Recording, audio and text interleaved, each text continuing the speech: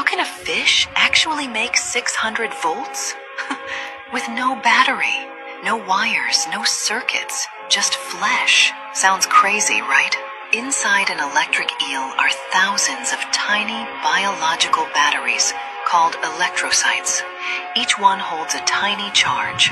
By itself, it's nothing. But when the eel fires them all at once, it's like a single perfect lightning strike. It's strong enough to knock a horse off its feet, to stun a predator, to kill if it needs to. And it's not spraying electricity everywhere like confetti. The eel aims. It senses the twitch of a fish in the dark, lines up, and hits exactly where it needs to.